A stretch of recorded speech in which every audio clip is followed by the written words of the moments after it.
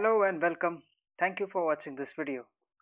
Have you ever thought of how Microsoft Azure works when we use any service from the cloud provider? So that is what we are going to discuss, how it actually works behind the scene. So Microsoft currently owns and operates one of the largest backbone networks in the world.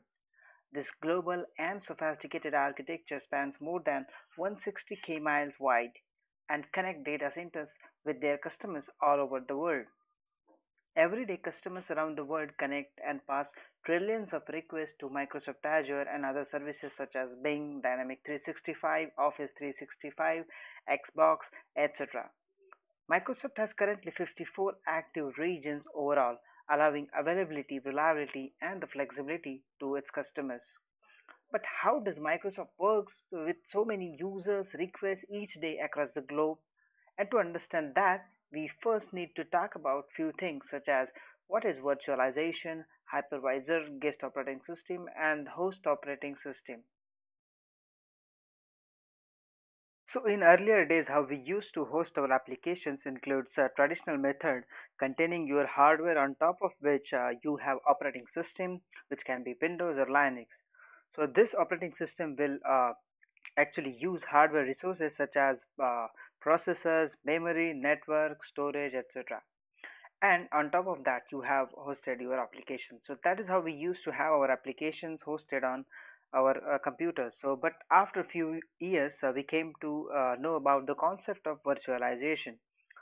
So in general, virtualization is an act of creating virtual version of something. So virtualization was first used in mainframes during 60s to divide the system resources. And the virtualization that we are now interested in is a hardware virtualization or the platform virtualization. So which refers to creation of a virtual machine that acts like a real computer with an operating system. So software executed on a virtual machine is separated from underlying hardware resources.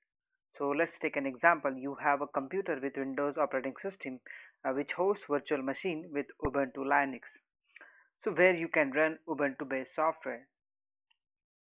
So in this case, you have actual hardware resource on top of which you have operating system known as the host operating system, and on host machine you run a special software which can create multiple virtual machines, and this is called as the hypervisor.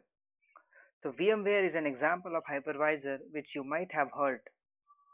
So you have multiple operating systems running on top of the host machine which then can run application separately. So this concept is known as the virtualization in computing.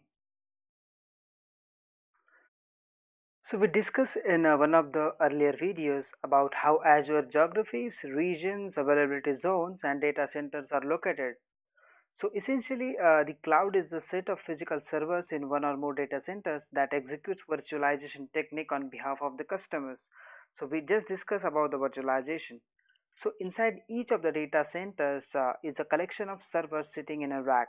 Each server rack contains many server blades, and these are connected through network switches and power distribution units. Each of these servers within rack contains a special software called as the hypervisor, which creates multiple virtual machines on behalf of users. And there is a software which is running in each rack known as fabric controller, which is distributed applications and which has a many responsibilities such as allocating services, monitoring the health of server, monitoring the health of services, and healing the servers whenever there is any kind of a failure. So in this case, each instance of Fabric Controller is connected to another set of servers running a software called as Orchestrator. It also known as Frontend.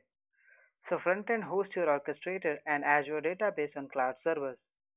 The frontend hosts the servers that handle customer requests to allocate Azure resources such as virtual machine, Cosmos DB, and storage. So first, frontend validates the user if he is authorized to allocate the requested resource. If so, then it checks a database to locate a server rack with a sufficient capacity, and then if everything is fine, then calls the fabric controller on a particular rack to allocate the resource. And now when you ask Azure to create a virtual machine, then it basically goes to orchestrator or the front end through an API and validates the user and see if there is a capacity in a particular region, particular data center that you requested, and allocates the virtual machine on that rack by calling the fabric controller. So basically, Azure is a huge collection of servers and the networking hardware running a complex set of distributed applications to orchestrate the configuration and the operation of the virtualized hardware and the software on those servers. It is this architecture that makes Azure powerful, and you are no longer responsible for maintaining and upgrading hardware because Azure does all this behind the scene. So that is how the request goes from Azure portal till the data centers in a particular rack. So now I hope we are aware of how Azure works behind the scene, and how whenever you request for a resource, how that is routed from Azure portal to the particular rack within the data center. Thank you.